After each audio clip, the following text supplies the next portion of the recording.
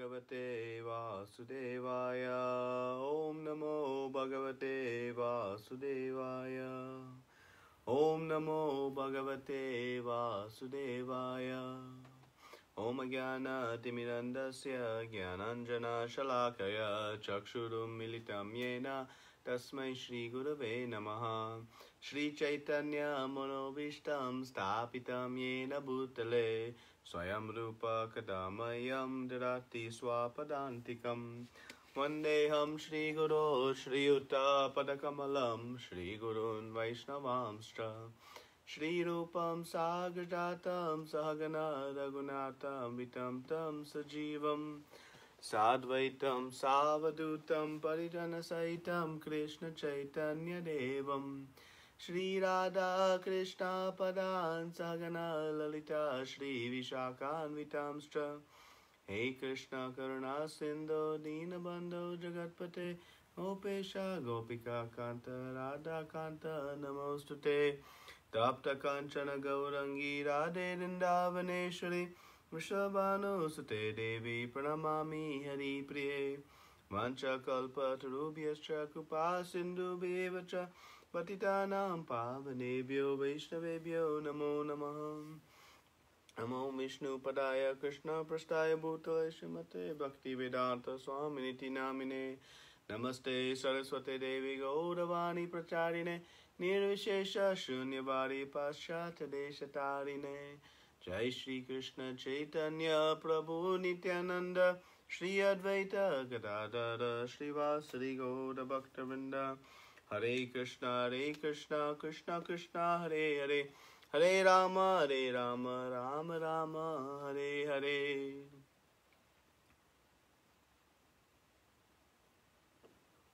Hare Krishna everyone. So, welcome to our study of Nectar of Devotion. So this week we'll do a quick review of chapter 7 primarily. And we began to discuss the 64 angas of Vaidhi Sadhana Bhakti. And we see the first 5 angas, Srila Prabhupada says the first 3 are the most important of the angas. And the first of the angas is that we must accept the shelter of a bona fide spiritual master. And Srila Rupa Goswami and Prabhupada comments that the sequence of coming to the shelter of the Guru, of the spiritual master, is first one accepts the futility of the material world and the process of sense enjoyment, seeing it to have no hope for any kind of happiness or enjoyment. And then that leads one to pursue a spiritual life, that the spiritual life is the only answer by which one can get happiness and freedom from all the material suffering. And that then propels one to seek out a guru, to teach one the process of spiritual life. So this is what brings us to the shelter of a bona fide spiritual master. And then angas 2, 3, 4, 5 all relate to the importance of the role of guru in our spiritual life, to accept initiation, the formal process of diksha, very powerful and important for us, to serving the spiritual master with both faith and confidence. The faith comes when we have understanding that the guru can help bring us out from this well of material existence. And then following in the footsteps and finally inquiring about these principles. One with intelligence must inquire. So this is what we discussed last week. So now we'll discuss this week chapter 8 and chapter 10. So in chapter 8, we begin to see that there are 4 types of anarthas. The holy names, they can bring us to Krishna Prema. By chanting the holy names, the Lord Chaitanya Mahaprabhu has established how they can establish pure, unconditional love in our hearts. So what stops us on this road to Krishna Prema? It is the anarthas. And Srila Bhaktivinoda Thakur explains that there are 4 types of anarthas, 4 categories. The weakness of the heart, 1. 2, aparads, or offenses. 3, material desires, and 4, the illusion about spiritual knowledge. And so there are 4 categories of anarthas. And the primary issue, the primary obstacle we face is the offenses of the aparads. So, Rupa Goswami is giving us in chapter 8 discussing the 2 specific aparads of seva and nama. There are 4 types of offenses. Offenses against the worship of the deity, offenses against the chanting of the holy names, offenses against devotees, and offenses against ordinary people. And so chapter 8 discusses the Sevanam aparad and holy names, or nama aparad. And of the 2, Seva aparad and nama aparad, the most or more dangerous is nama aparad. When we make offenses against the holy name, they cannot be counteracted. Almost impossible. Prabhupada says, but if one becomes an offender to the holy name of the Lord, then he has no chance of being delivered. So the offenses to the holy name are very dangerous. But if one confesses seva aparad, one by chanting can overcome those offenses. So these are the 2 that we'll discuss here in a little bit more detail. And this is number 19 in the list of 64 angas. For those who are following from chapter 6, this is number 19 that is being presented here. Okay? So we saw many offenses that were explained here. And the common ones that we see, bowing down while holding with one hand. Sometimes we'll see very practical offenses here. Sometimes we go into the temple and we offer obeisances with our bead bag in our hand. As you can see, to bow down with one hand, not using both hands, is actually an offense. We surrender with both hands, not holding one back hand. So we should be mindful of, when we offer our obeisances, that we take out our hand from the bead bag. Offering obeisances silently. When we offer obeisances, when you enter the temple to Srila Prabhupada, we should recite his pranam prayers. If you have taken initiation, you also recite your Guru pranam prayers. So one should, while offering obeisances, always offer some kind of prayer. And when offering obeisances to the deities, we also recite different prayers like that, right? There's no offense to talk in front of the deities about anything but Krishna. If you go to see the President of the United States or some very famous person, very big person, and you just started having random idle talks with the person you're with, not including that or about that person of visit, that would be considered rude or impolite. So similarly, in front of the deities, Krishna is standing there. Are we going to have some idle conversation? Okay, so some of these are very, again, practical offenses that Rupa Goswami is guiding us against. To praise anyone else in front of the deities. You might remember or see that in morning Mangalarti, we worship Tulsi Maharani after the curtains are closed. Then Tulsi Arti is performed in the morning. So it is an offense to praise anyone in front of the deities. To take prasad in front of the deities. Now, there's an understanding that also prasad from that specific deity may be honored, but generally we don't eat in front of the deities. One does not praise themselves in front of the deities, or praise oneself in front of the guru. Sometimes we want to tell the guru all the great things that we're doing, out of enthusiasm. But actually, as Chaitanya Mahaprabhu guides us, we should present ourselves as dumb, a fool, number 1. That's what Chaitanya Mahaprabhu says. Why? Because then Guru will bestow mercy. If we know everything, then there'll be no mercy. So, like that, it's important. So, More of these, putting your back to the deity. We should be very mindful that we should never show our back to anybody as offensive, and certainly not the Supreme Personality of Godhead. And again, I'm just reading some of these offenses. There are many, many listed, but we're just covering a few of them. Passing air in the temple is an offense. We are considered in a contaminated state after evacuating, and so one should shower before rendering any kind of service to the deities. Stepping over the flowers in the temple. Sometimes we, see flowers and we just walk right by them, and unfortunately sometimes right over them. But stepping over the flowers, Srila Prabhupada explains, is an offense. Entering the temple without knocking. Criticizing somebody in front of the deity. So many different offenses are being given here. And we should be mindful of them. These are nice chapters to read periodically, just to remind ourselves of some of the things we may be doing inadvertently, like offering obeisances with our bead bag in our hand. That I see a lot.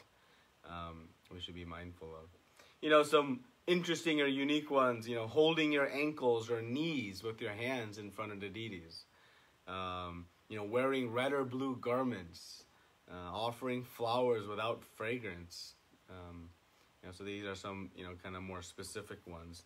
But the key point is to understand that the Supreme Lord is residing there. We are in front of the Supreme Lord. We hold him in very high regard. So some other guidance, we don't tell lies or chastise others. We don't get into an argument about some mundane thing in front of the deities. We don't cry piteously about some of our own lamentations in front of the deities, or glorify somebody else. Right? So the point is that our behavior should recognize that we're in the company of the Supreme Lord. How would we act if, some very important person was there? Would we show our back to them? Would we engage in idle conversation? Would we pass air? Would we, get into an argument? Would we glorify somebody else? No. So like this, a lot of these are very kind of common sense, but when we forget that actually Krishna is standing there, they start to feel like, wait, so many rules and regulations. But if we just keep reminding ourselves, this is the Supreme Lord standing here, how I should behave, then these offenses become very obvious. One comment that, questions get here sometimes is some of the contradictions. We say that, not to glorify the guru or anyone in front of the deities, but then it's also an offense not to glorify the guru. And in Waves of Devotion, Maharaj gives this example, what to do if the guru, and you meet the guru in front of the deities, now what to do? So we have to understand the essential principle here, which is to always remember Krishna. Right? And these negative principles are the points to help us not forget Krishna. So these things to avoid, these aspects contribute to us being forgetful of Krishna. So we are avoiding them so that we can always remember him. So in that way, you can connect the two. By glorifying the Guru as a dear servant of Krishna, you are glorifying one of Krishna's dear children, and thus there will be no offense. So our consciousness should understand the overarching principle. Sometimes you are given prasad, maybe Mahaprasad from the altar, and there's a statement that one should immediately take Mahaprasad, not hesitate. So now what to do? Do I take it in front of the deities? So if it's coming from that deity, it's actually enjoined that you may. But we understand the consciousness of what's happening, right? So the final point is to fail to offer the best of one's means. Krishna says, Patram Pushpam Phalam Toyam. So do we say, okay, I have so many means, but Krishna just said a leaf, so I'll offer him a leaf, or a fruit, or just a glass of water. The point is, there is no minimum standard, that whatever you can offer, you should offer. But it is an offense to offer something very simple to Krishna and to enjoy very lavishly for us. You know? So if you only have water, then give water. But if you have the means to give much more, you should give the best of your ability according to your means. So that is very important. Krishna does not actually look at what we give. He looks at how much we keep for ourselves. That is what he is looking at. You know, in just a simple mathematical terms, if you have 10 and you give Krishna 5, that is very nice. But if you have 30 and you give Krishna 10, which is better? If I'm giving 10 of 30 or 5 of 10? One may say, well, giving 10 is more than 5. But Krishna doesn't look at it that way. He looks and says, person giving 10 is keeping 20 for himself and giving me 10. Whereas the person giving 5 is only keeping 5 for himself and giving me 5. So Krishna doesn't look at the absolute terms. He looks according to our means. And Kulavesha Sridhar was a great example. He had very humble means, yet was giving 50% of very humble means to worship the Ganga with tulsi leaves. So it is not about how much we give, it is about how much we keep. That is the nature of this. So again, just some of the offenses that are discussed in chapter 8 around seva aparad. So now we'll discuss this very important topic about the offenses to the holy names. Because the holy names of the Lord alone can eradicate all the sins of seva aparad. So we make some mistakes in our worship, in our seva. We take to the process of chanting. But one must be very careful because the nama aparad, there is no savior from. We must be very careful to avoid these offenses in the chanting. And that is why Srila Prabhupada established that in the morning program, we recite the 10 offenses. And we should have these committed to memory. So we'll just discuss them, each one briefly here, for the purpose of helping us remember this. And this is why we also chant the Panchatattva mantra before chanting, to beg for forgiveness for any inadvertent nama aparad we make. So to gain some mercy of Chaitanya Mahaprabhu, to be able to access the holy names, and for forgiveness if we accidentally make some of these mistakes, then we can recover from them. So the offenses are: one is to blaspheme a devotee who's dedicated his lives to the propagation of the holy names of the Lord. So we know Vaishnava Prad is the mad elephant in the garden, the Hatha Mata, that one cannot recover from offenses to the devotee. Very, very dangerous. Just as an elephant can destroy a beautiful garden in a few moments, a single instance of Vaishnava Prad can destroy years and years of bhakti that we have tried to develop in the heart. So we must be very careful about this. 2 is to consider the names of demigods like Lord Shiva, Lord Brahma to be equal to or independent of the holy names of Lord Vishnu. Prabhupada says, sometimes take this process, I can chant Kali Kali or Durga Durga. It's all the same. Pick a name of God and chant it. Is an offense to the holy names of the Lord. 3 is to disobey the orders of the spiritual master. If we take initiation, we take initiation for the purpose of receiving instruction and not to follow those instructions is an offense in chanting of the holy names. 4, to blaspheme the Vedic literature or literature in pursuance of the Vedic version. This Shastra is meant for us to pursue spiritual perfection, and to blaspheme the Shastra is an offense. The 5th is to consider the chanting of the holy names to be imagination. We say, just by chanting one can achieve Krishna Prema, but we don't have faith. We think that's exaggeration. The holy names must not be that potent that even they can overcome all of my impurities. No. To underestimate the glories of the holy names, that is an offense. 6 is to give some interpretation on the holy names of the Lord. The holy names have no interpretation. We should simply chant and recite them.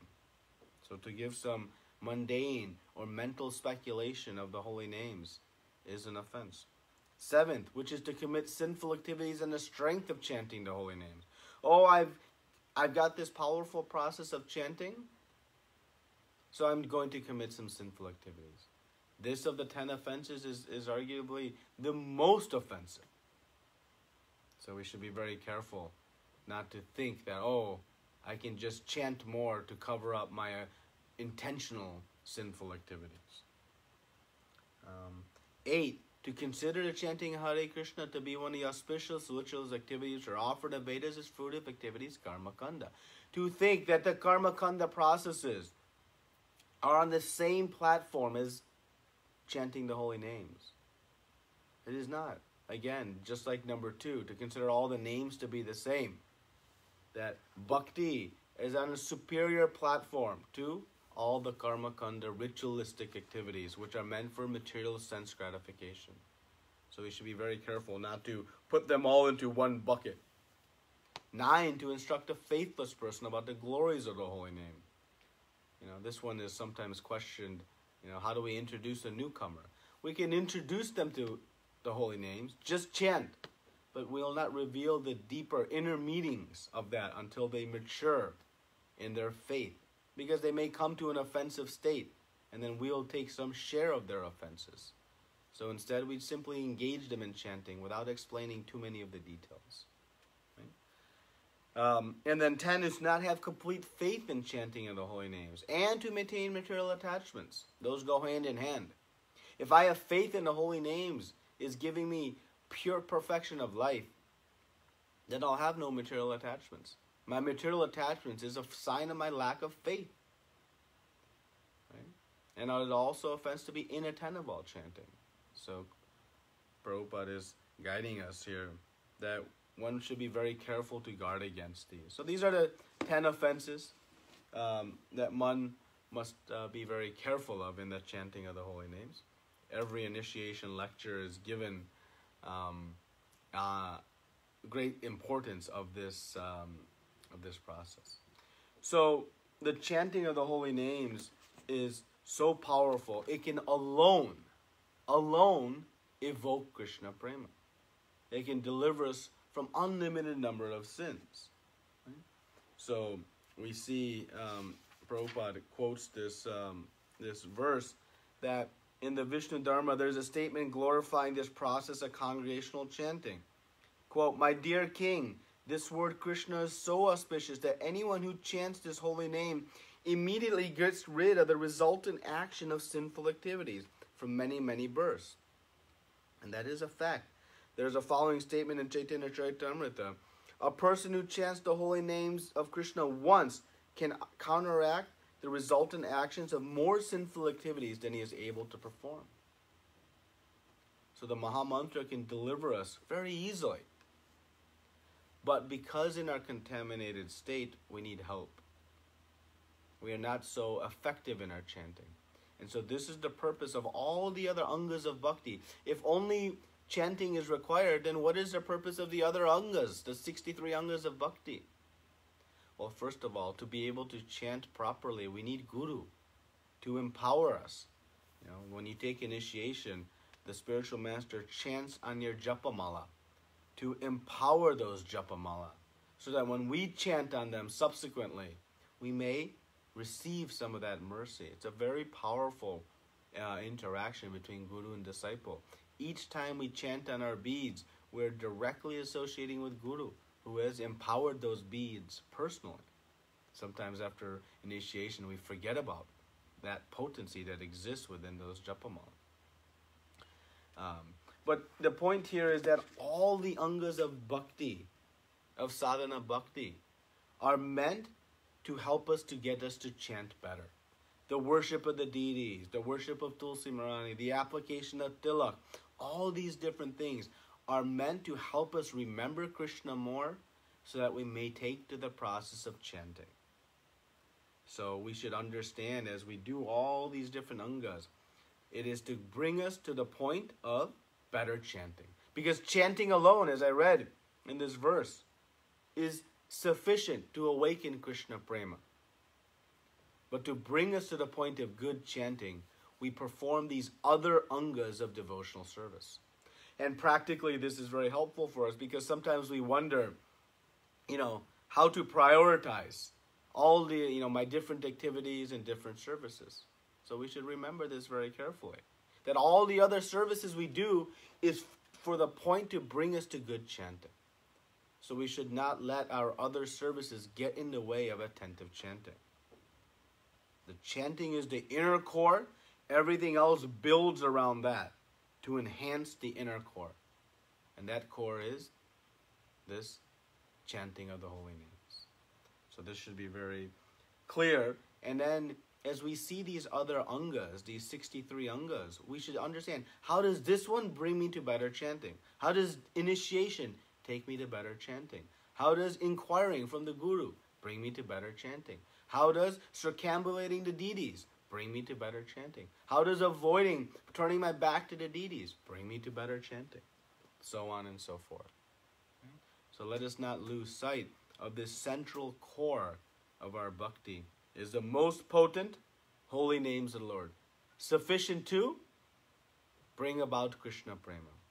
But because of our aparads, primarily seva aparad and nama aparad, that serves as an obstacle, a roadblock on our path to Krishna Prema. So Rupa Goswami is guiding us how to remove these obstacles. We have to become aware of them and then move on. Right? So now we'll move back to the positive engagement. So we've discussed some of the things to avoid. And now in chapter 10, Rupa Goswami is presenting 4 more angas of Vaidhi Sadhana Bhakti. Angas 43 through 46. So we covered 20 through 42 in chapter 9 last week. So in chapter 10, we see 43 through 46. And these are the hearing, expecting the Lord's mercy, remembering, and meditating. So we'll discuss these 4 now in a little bit of detail. So number 43 is the hearing. Hearing is the first step in Krishna consciousness. It is the key to our progress in spiritual life. Srila Prabhupada comments in that paragraph that it is the powerful cleansing agent of the heart when we come in contact with the transcendental sound vibrations. These are not ordinary sound vibrations that are entering the ear. The transcendental sound vibrations can break away the dirt that has been caked into our heart for years and years and relieve us of that. There's a beautiful prayer by King Prithu in Canto 4 of Srimad Bhagavatam, where he explains that when the pure devotee speaks, it vibrates the saffron dust particles sitting on the lotus feet of the Lord. And those dust particles fly in the air and they enter into the ear of the recipient and reach the lotus heart of that hearer, of that person hearing. So this is the potency of hearing from the holy names, or hearing of, from the pure devotee. So I'll read a couple of quotes that Srila Prabhupada presents here on page 90. He gives the 4th canto, 29th chapter, 40th verse. The importance of hearing of the pastimes of the Lord is stated by Shukadev Goswami to Maharaj Parikshit. My dear king, one should stay at a place where the great acharyas, the holy teachers, speak about transcendental activities of the Lord, and one should give oral reception to the nectarian river flowing from the moon-like faces of such great personalities. If someone eagerly continues to hear such transcendental sounds, then certainly he will become freed from all material hunger, thirst, fear, and lamentation, as well as all illusions of material existence. So this hearing process is very, very important. Prithu Maharaj, in that same section of chapter 20, he wishes for a benediction of having millions of ears so that he may hear more. We talked about the importance of having some attraction to define our progress in spiritual life, attraction to bhakti. Well, the intensity of our hearing, how eager am I to hear, is a great indicator of how much progress I'm making in devotional life. Am I running to Srimad Bhagavatam class, or am I running to the prasad line? Where is my eagerness?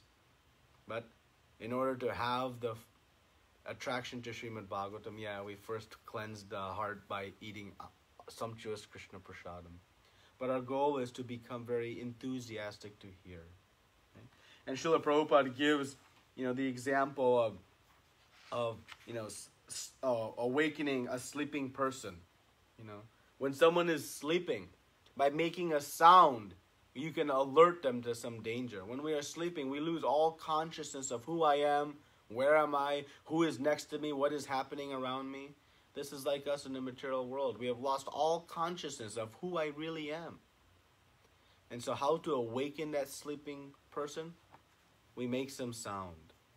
So like that, how to awaken the sleeping soul, jiva jago. How to awaken? By vibrating the transcendental sound vibrations into our ears. So by this process of hearing, Srila Prabhupada gives the example of the person who is unconscious by a snake bite. By chanting some mantras, one can revive that person. Similarly, by chanting the Hare Krishna Maha Mantra, one can be awakened from their unconscious state of material attachment. So much emphasis is given here. Again, we'll read another one from the bottom of page 90. This is coming from the 12th canto, Srimad Bhagavatam, verse 15. A person who desires unalloyed devotional service to Lord Krishna, who is praised by transcendental sound vibrations, should always hear about his glorification and transcendental qualities. This will certainly kill all kinds of inauspiciousness in the heart. So this hearing, again, is very, very powerful. And it's said here in this verse that will kill all kinds of inauspiciousness in the heart. Sometimes we lament our anarthas, the impurities in our heart. So how to kill them? By hearing about Krishna's names, forms, pastimes, and qualities. We'll see how hearing Srimad Bhagavatam, reciting Srimad Bhagavatam daily is one of the 5 most potent angas of Vaidhi Sadhana Bhakti. We'll see that a little bit later. So again, so much emphasis on hearing. And actually, there's a wonderful story of Srila Prabhupada and Bhakti Siddhanta Saraswati Thakur. When Srila Prabhupada went to see Bhakti Siddhanta Saraswati Thakur during the Vrajamandal Parikrama, he had reached in the early afternoon, late afternoon, early evening time to the campsite. And there the devotees had gathered, and an announcement was made that there was going to be a tour to some local spiritual sites that devotees could go, or they could stay back and hear a class by Bhakti Siddhanta Saraswati Thakur. So their devotees were given the option, and most of the devotees went to take blessings from all the auspicious sites around the campsite that they had been taking rest in. But a few very senior devotees and Srila Prabhupada went for the class.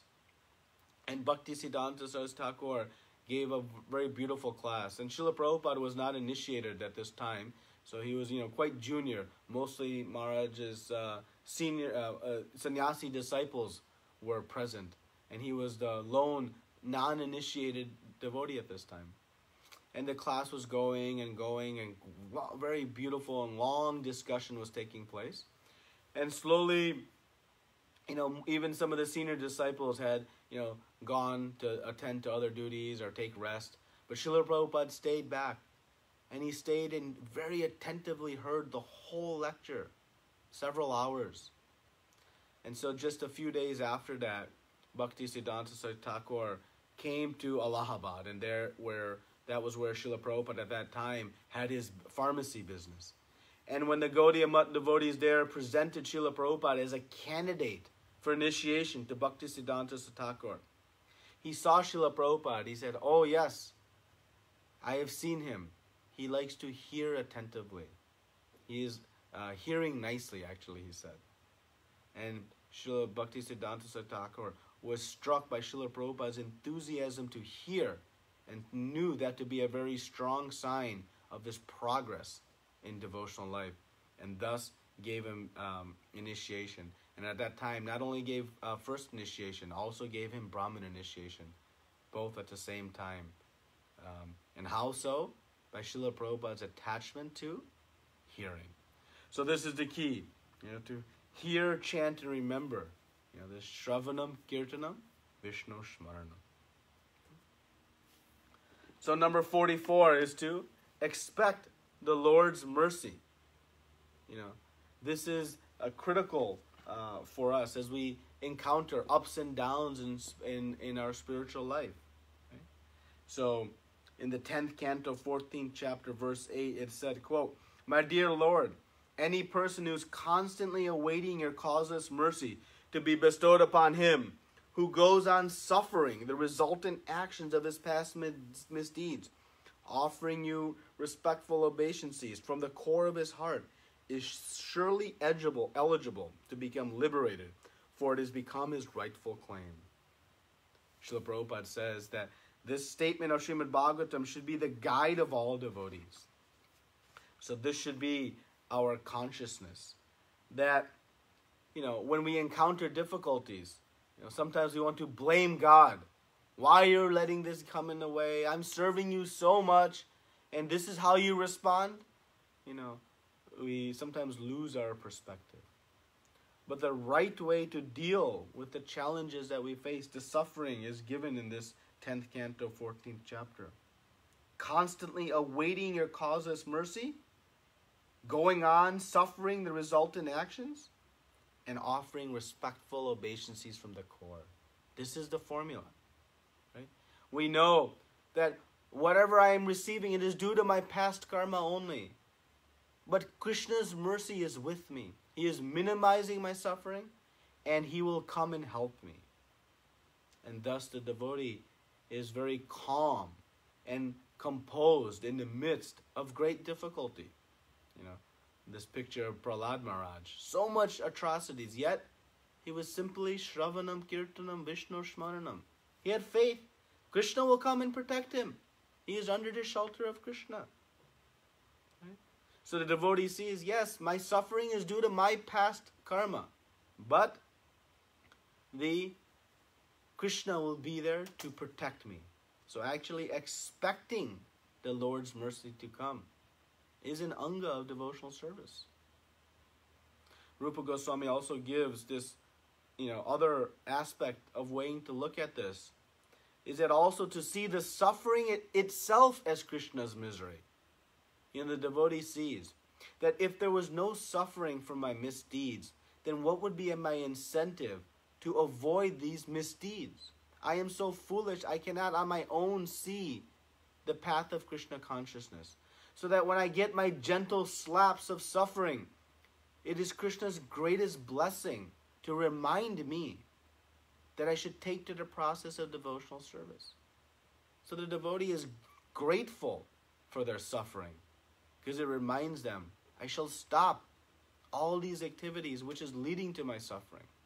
And they are grateful because were it not for the suffering, what motivation we would have to regain our eternal relationship with Krishna. So this is the consciousness, instead of blaming the Supreme Lord. Because sometimes we have this tendency, either we're going to reject Krishna when we face difficulties, or we can expect Krishna's mercy to come and save us. Srila Prabhupada comments at the end of this paragraph, this Daya Bhak, referring to a son becoming the lawful inheritor of the property of the father. As the son, you are the lawful inheritor of this property.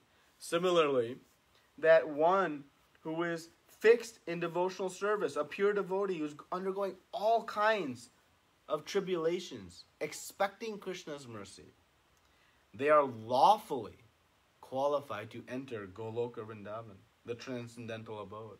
It's a very powerful statement by Srila Prabhupada. He says, lawfully qualified, as if it must happen But if one is practicing pure devotee, pure devotional service, and undergoing all kinds of tribulations. And you can see in Srila Prabhupada's journey, so much difficulty he faced. He never gave up. So many setbacks, but he remained dedicated, overcoming all of them. The tribulations and trials of the Pandavas, of Queen Kunti, of Mother Draupadi. So many obstacles we see. You know, Haridas Thakur being beaten in the marketplace, still being compassionate. You know, Prahlad Maharaj, so many tribulations, snakes and thrown from mountains and boulders and big elephants, but remained fixed. So this is the anga of, expecting the Lord's mercy.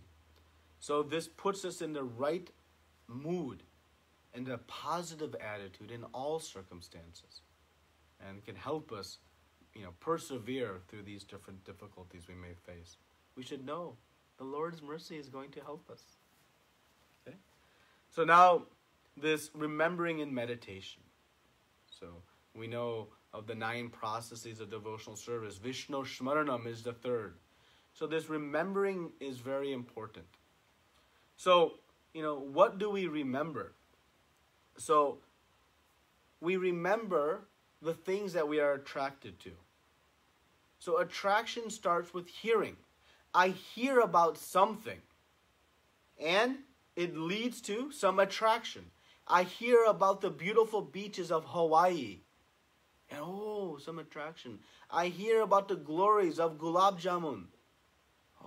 Some attraction. And when I have attraction for something, love for something, then I remember it. If I'm going to have gulab jamuns after this class, boy, it won't be difficult to remember gulab jamuns. They'll be in my consciousness. So how that attraction came though? It comes by hearing. So when we hear about Krishna, it increases our attraction for him. And by increasing our attraction for Krishna, then naturally remembering occurs.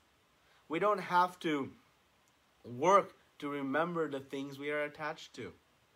If we're going on some nice vacation next week, we don't have to work to think about the beautiful place we'll be going to. Our whole consciousness will be swimming and meditating on this vacation, because there's attraction. So how to bring ourselves to natural remembering of Krishna? We must increase our attraction. How to increase our attraction? It comes from hearing. So this is the process, the step. And that's why in the 8th verse of Nectar of Instruction, we saw the essence of all advice is one should utilize one's full time, 24 hours a day, in chanting and remembering the Lord's names, forms, qualities, and eternal pastimes. Right? So this is the critical process. Hearing is our key to remembering. And we won't constantly remember unless we are eager to hear. And Krishna gave us the benediction that at the end of our life, if we are remembering Krishna, we will go back to him. Antakale chamama smara muktva kalevaram. That whatever you think of at the time of death, yam yam vapi smaram bhavam tejantade kalevaram, you will achieve. So if we are remembering Krishna, and then we'll go back to him. So this sequence of remembering is very important. And meditation, the final anga that we'll discuss today, similar to remembering, but more concentrated and intensified. And it is not idle meditation. It is meditation on Krishna's names, his forms, his pastimes, and his qualities. So we meditate on these 4 things. Right?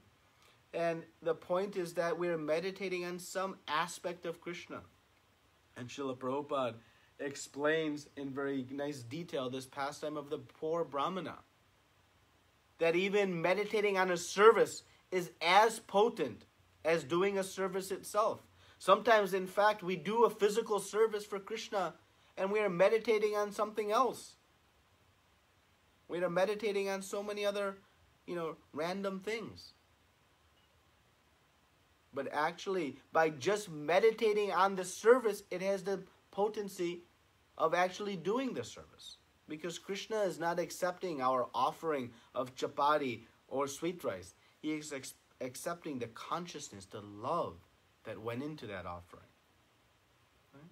So the Brahmana did not blame Krishna for not being able to do service because he had no money or means, which he knew was only due to his past karma. At least that was his understanding. But still, it didn't stop him. He simply performed his service with great meditation, performing abhishek, rendering beautiful dressings and jewelries of the deities, and then cooking this very wonderful pot of sweet rice. So this meditation is a very potent form of service. So when we don't have means to do physical, we can render service through our heart. Again, the service comes from an expression of our love. It is not just a physical activity. Okay? So these are the 4 angas discussed very nicely in chapter 10. And so next week we'll continue discussing more of the different angas of devotional service. As we said, Rupa Goswami is presenting each and every one with Shastric principles to help us understand what to do. Okay, so any comments or questions, discussion we can have?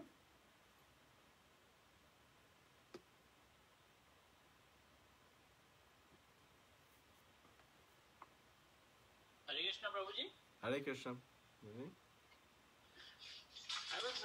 You mentioned that we should be wearing red and blue. Is that true? Yeah. It has some historical significance. It's not one that we have much good data or understanding of why. So, but we can understand one thing: in our modern manufacturing of cloth, it is not an offense today. There's some understanding that in the manufacturing of those 2 cloths, there was some impurities in the dyes or something. That's a kind of a speculation. So it is okay. You can wear blue and red in the temple. Okay.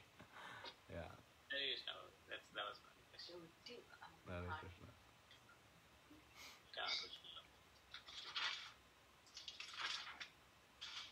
Any other comments or questions? Hare Krishna, Prabhu. Hare Krishna. I was wondering, in terms of when you talk about offering obeisances, when you say the mantra for Srila Prabhupada entering the temple, I say prayers, but I don't even know if they're correct. But what are the specific prayers when bowing in front of the deities? Which one? Yeah. Like Jagannath. Yep. So, first of all, the prayers are correct if our mood is of prayer. So the mood of the prayer is more important than the actual mantra you recite. Because if you recite the mantra with perfect pronunciation, but you're like, man, why do I have to bow down? Well, then that prayer doesn't have value. So the mood is more important than the specific prayer. The mood is that I am offering my obeisances to you, my Supreme Lord and Master. Right? So when we offer our obeisances, it is a mood of surrender. And that should be our consciousness. But, so the etiquette is that when you come into the temple, you offer your pranams to Srila Prabhupada, and you chant the Guru Pranam prayers. When you come in front of Gaurnitai, you again chant Guru Pranam prayers. Again, this is one way to do it. There are other ways to do it also, so don't take this as absolute, but this is one way. And then you chant the prayers glorifying Chaitanya Mahaprabhu. The Namo Mahavadhanaya Krishna Prema Pradayate Krishna Krishna Chaitanya Namne Goda Tvishe Namaha. You can chant those. You can also chant the Mul Mantras for each of the deities, which are offered in the worship manual. And then when you go in front of Radha Kunj Vihari or Radha Krishna, whatever your local temple may be, you offer the prayers of, again, Guru Pranam, and then Namo Brahmanya Devaya Go Brahmanitaya Jagatitaya Krishnaya Govindaya Namo Namaha. offering and glorifying Krishna. And you can offer that same prayer to Lord Jagannath, Baldev, Mother Subhadra. But again, you can also chant the Mool mantras for each of those deities. So, based on your desire. But the simplest way is to offer Guru Pranam and then Namo Mahavadanya prayers or Namo Brahmanya Devaya prayers. But you can offer any prayer. It can be, a mood. The point is to have the mood of, offering your obeisances and glorifying the Lord. And so that is the point. But that is one way in which you can offer your obeisances in the temple. Yeah, thank you.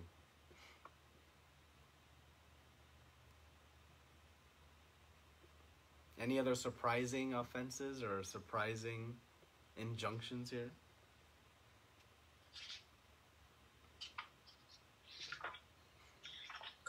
Hare Krishna, bro. Hare Krishna. So,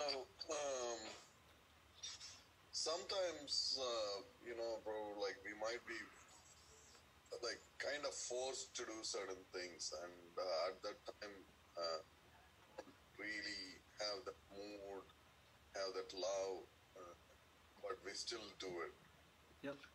Yep. Is that happens? No, that's Vaidhi sadhana, right?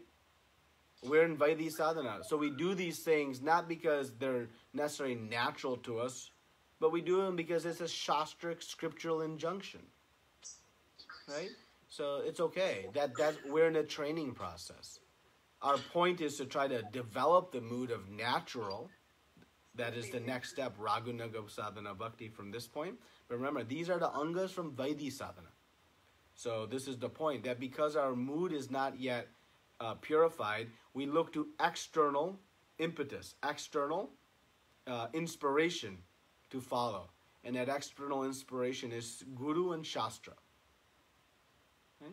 So we may not, be naturally inclined to some of these principles, but we still follow them because we know they're the right rules. So we study them, we learn them, and then we follow them. So that is the understanding. So don't worry if they're not natural yet. That is why we are in Vaidhi sadhana bhakti. Sure, bro. So the follow-up question on that is, so it's not only that it's not natural, it's not like I'm doing it because I am naturally inclined, but more like if we have, like, especially if we have the thought that I really don't want to do it, but I'm just doing it, is that still okay, bro? Well, Prabhupada said, fake it till you make it. That's my question. Prabhupada said, fake it till you make it. Okay. Yeah, we should do it. But we should then understand why I don't want to do it, And the reason Rupa Goswami is giving us, he could have stopped at chapter 6, right? And just said, do all these things. But what he's doing now is giving us the reasons why. So if there's something that I'm being told to do that I'm doing just because I don't want to, upset people or I don't want to stand out, okay, that's fine. Do it. But then search out, well, why are we doing this? Right? Because we don't want to follow things totally blindly. We may for some period of time, out of faith that overall this is the right thing to do. But if I have this hesitation, I don't want to offer my obeisances. Why do I have to offer my obeisances so many times? Just once is enough. Okay. Still do it, but then inquire, what is the purpose? Why am I doing this? So Rupa Goswami is giving us many of the whys. What's the importance? Why do I have to come and observe Arti? I want to come later. He's giving us the benediction one achieves from Skanda Purana. So like that, we can start to inquire. Because there's a reason for everything. Everything that we do, there's a strong reason behind it. It's not just blind rituals. Thank you, bro. Yeah, thank you.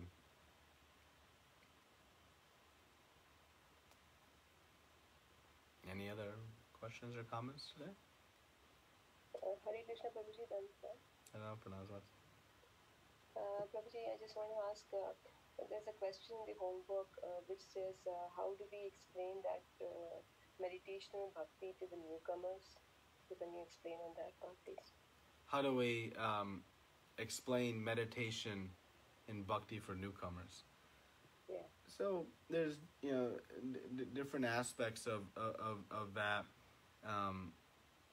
because sometimes when we the common misconception on meditation is this kind of idle, emptying the mind, this Mayavad or Buddhist mentality. So we explain to them about what meditation really is, about meditating on these names, forms, pastimes, and qualities. And ultimately, the most powerful meditation is this mantra meditation, right? So it's an active engagement. And that's what Srila Prabhupada speaks a lot about in this purport, is that, it's not an idle meditation, but it's an active meditation. So those who are new. And then the other side of that also is that, sometimes people think, well, I don't have to do anything for Krishna. I'm just doing it in my mind. I'm just thinking about Krishna all the time. I don't have to chant. Well, that's also, not a viable path of success, because the physical activities is what then brings the emotional side with it. Once you reach a very powerful state, then you may do mana seva, right? So those are kind of two aspects of that, and you can explore that a little bit further on your own. Okay, thank you. Yeah, thank you.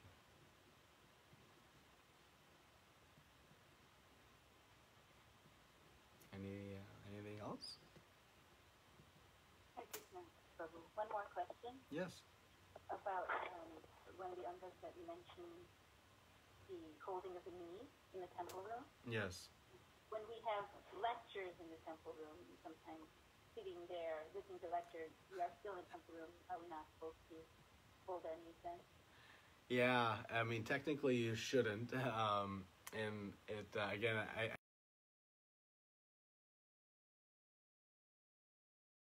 issue with it or something like that, I can say. So, but technically we should not. So we can try not to. And sometimes you can just put your knees up but not hold them, as a means to ease the legs falling asleep syndrome that happens. So yeah, that's something that we can try. Yeah, we be practical. Some of the other symptoms, we don't lie down in front of deities. We don't put our feet towards the deities, spread our legs in front of the deities, those sorts of things. What's the actual issue with holding the knees or ankles? I'm not exactly sure. So, yeah. Okay. Yeah, that was a surprising one. Yeah, it is. The one that I am committing right now. So. Yeah, you do the best you can. Again, but more importantly, if you're sitting in a lecture, is to hear. So if we have to ease some body pain, we got to do what we need to do, because, again, the great importance of hearing is so vividly described here. And, one other comment I'll make on hearing is that, we should hear attentively. Too often, we hear inattentively. Sometimes we're more conscious of chanting attentively because we speak about it, but we should hear attentively. It's okay to have idle hearing, but we should make sure that we have at least a little bit of good attentive hearing. And that's, some of the classes that we attend or bhakti rikshas. It's nice. We may be listening to lectures while driving to work or while going for a walk or, while cooking and things. And that's good. It's better than hearing mundane topics. But we should try to bring into our, daily sadhana some good attentive hearing. And part of hearing is reading. Reading is included within hearing. So between reading and hearing something, focus on attentively doing it. It will increase its potency. So sometimes we emphasize this attentive hearing, but it's an important part of our bhakti. So just a side point, not directly related to your question. Yeah. So. No, but good for us to hear. Thank you, bro. Thank you, Mataji, for your questions. Any other questions or comments today?